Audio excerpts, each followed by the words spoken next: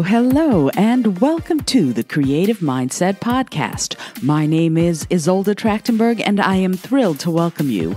This show is about vision and tactics. We will discover practical techniques to develop your vision of your creativity. We'll also discuss techniques to find the mental and emotional space, as well as the inspiration to create. And then we'll explore what it takes to spread the word about your creation so you can live your best and most creative life.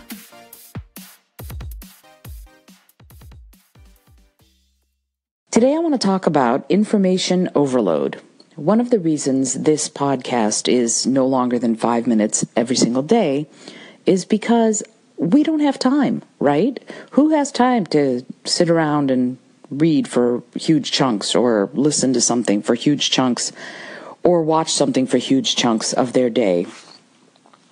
Listening, podcasting, works really well because you can multitask. You can be listening with one ear while you're washing the dishes or taking care of other things that have to happen, or while you're driving, for example. So it works really well.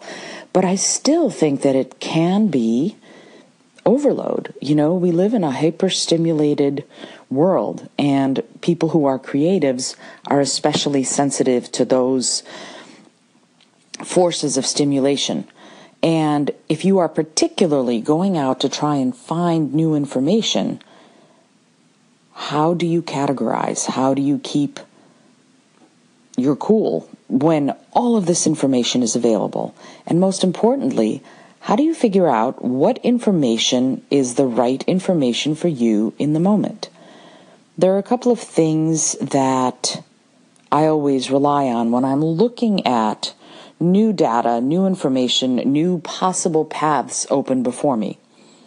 I check in with myself. I do an internal, does my stomach get butterflies? And what flavor of butterflies does it get? So if I'm facing, do I want to spend my energy finishing my book, or do I want to take this music gig, for example? Could be anything.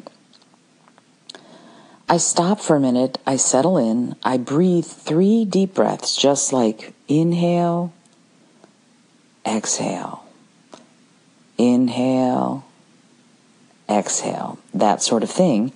And I see in my mind's eye going towards the writing path. And I check in with my gut. And do I feel a clenching in the pit of my stomach? Do I feel an increased heart rate? Do I feel a little bit more excited, or do I feel down about it? And then I let go of that with a couple of more cleansing breaths, and I face the music gig.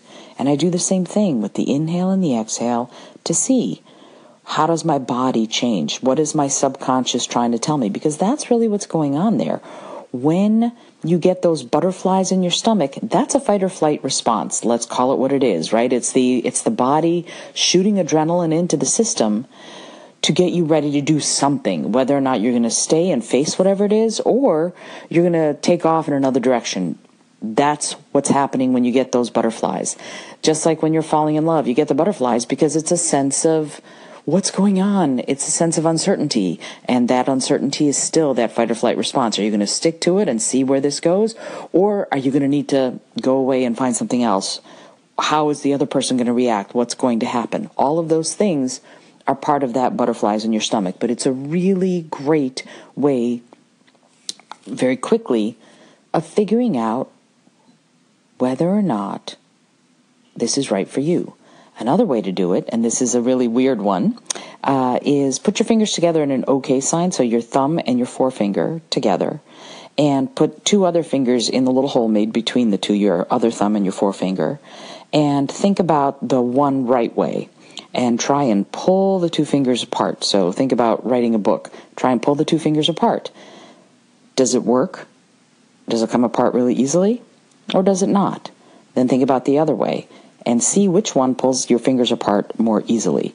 If your fingers pull apart easily, it's your body telling you it's not in as strong a position, you are not as strong as you could be in the other way. It's a really quick subconscious test that will allow you to figure out for yourself what is the best way to go. Because as we are overstimulated in every which way nowadays, we need to figure out what our truth is. And then we need to focus on that truth to live our best life. If you like what you're hearing, consider subscribing to the podcast and/or head over to iTunes and leave a review. I'd really love it if you did that.